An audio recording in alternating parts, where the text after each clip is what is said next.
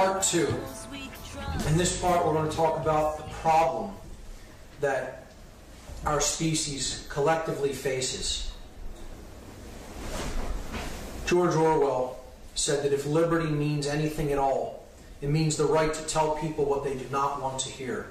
And that may be exactly what I'll be getting into in this section.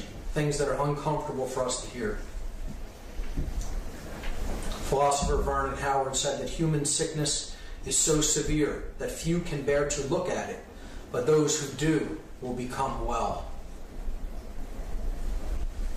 Soren Kierkegaard said, there are two ways to be fooled. One is to believe what isn't true.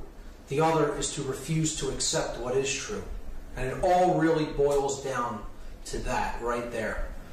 We suffer because we either believe in concepts and ideologies that simply aren't true and do not serve us, or we refuse to believe in that which is true, and therefore we suffer.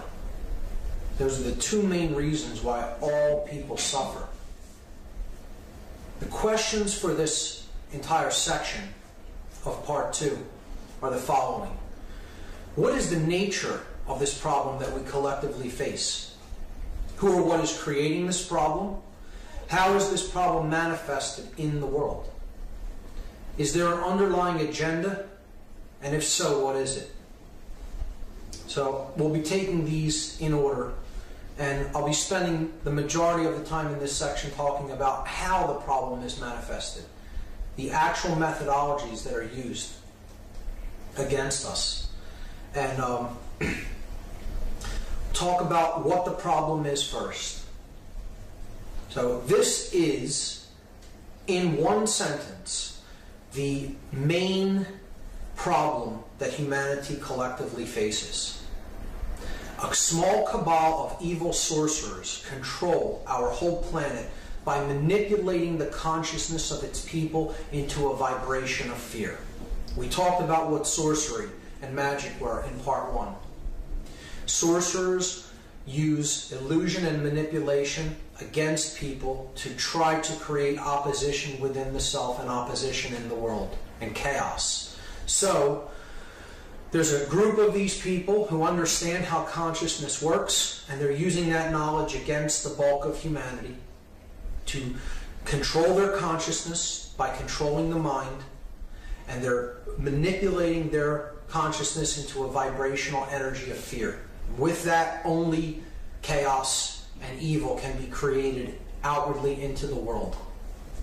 So that's the root problem that we all face. That's what's actually occurring here. And that's what we're falling victim to. Many have seen this image, the pyramid of manipulation, the hierarchical and compartmentalized structure through which those in the know, those who have the knowledge of how human consciousness works and are using it as a weapon against the masses, how they run this top-down pyramid scheme.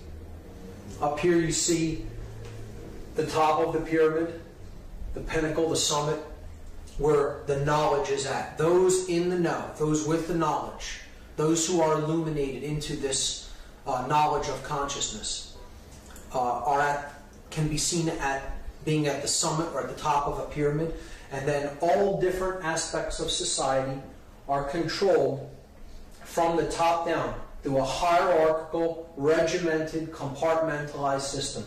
Those who are down here have very little knowledge of how things really work and how they're really structured. They just go along to get along. They do their job. They don't really consider the wider implications of what they're involved in or what they do.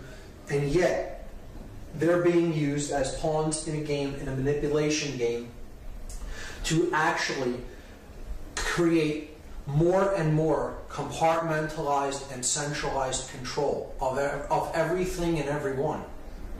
And you could look at this as simply a structure of knowledge. Knowledge is concentrated at higher and higher levels as you get closer to the top of this pyramid, and there is very little knowledge about how things really work down here. These are just puppets whose strings are being pulled to accomplish the goals and the agenda of those at higher levels of knowledge.